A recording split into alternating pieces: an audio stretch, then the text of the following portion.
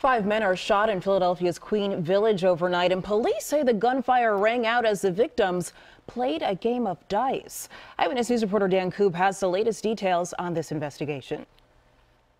This shooting sent 5 people to the hospital overnight, and on Friday you can still see the bullet hole that went through this car, as well as shell casings circled on the ground. Philadelphia PD saying at least 17 shots were fired.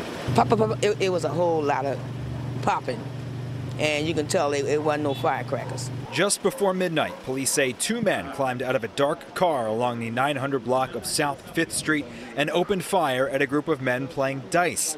All 5 are in stable condition. Jesse Salas lives across the street. He was watching television when the shooting began and took cover on his floor. About 20 shots. They were just started shooting all over there in a drive-by. Yeah, what did it sound like?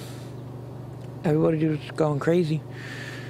Everybody screaming and yelling. A neighbor who wished to remain anonymous says her granddaughter had narrowly avoided a different shooting on the block just this week.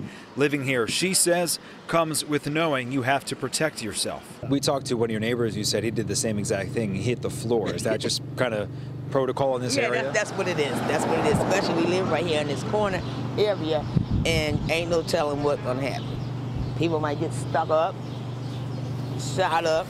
It don't make a difference around here. The age range of the shooting victims is 19 to 57. Salas has lived here for 12 years and believes the younger victims are good neighbors. Just a bunch of kids on the ground. They were bleeding and everything. And you know them? Yeah, yeah. So what was that like?